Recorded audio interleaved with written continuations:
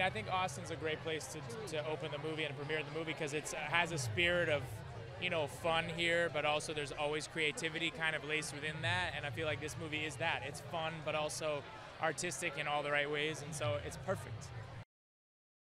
A lot of people sort of think of it as space travel, but it's not really space travel. We're stuck in a sort of a position, and something comes to us and boards our ship that is very unique and terrifying because we don't know exactly what it is, and it's trying to survive, and there's nothing scarier than something that's just trying to survive and knows a little more than you do. So I think people love that. People love a claustrophobic thriller too. Hitchcock started doing it, and now it's been around forever.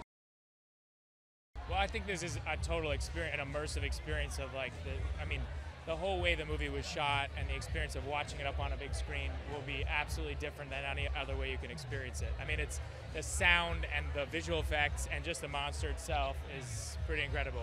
On top of that, you can see our already enormous weird heads even bigger. So, the heads are massive, sometimes up to 60 feet, depending on IMAX. Metaphorically, because our egos are out of control. Literally, our actual egos are not able to. His Rider is a novel. It's an actual novel. But it's a beautiful novel, beautifully written.